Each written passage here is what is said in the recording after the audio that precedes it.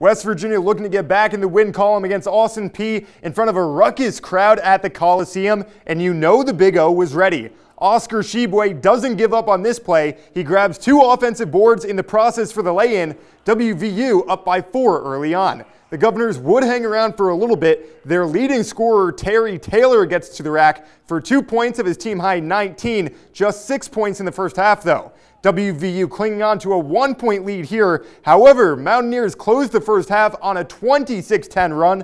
Welcome to the party, Sean McNeil. Off of great ball movement, it's 25-16 Mountaineers. 4 to play in the half. Taz Sherman kicks it to Emmett Matthews. He knocks it down from the corner. Emmett has 16 and 10 last night. Mountaineers lead by 17 at the half. And the Governors never got much closer. WVU kept finding itself above the rim. That's how you get the fast break done. A couple of minutes later, it's Gabe Osaboyan with no regard for human life. 23-point lead here for West Virginia. The end of the game became the Oscar Tshiebwe show. Great passes from Emmett Matthews and Derek Culver have the big fella all smiles. Oscar had 14 points and 10 rebounds as West Virginia wins this one 84-53. They improved to 8-1 this year.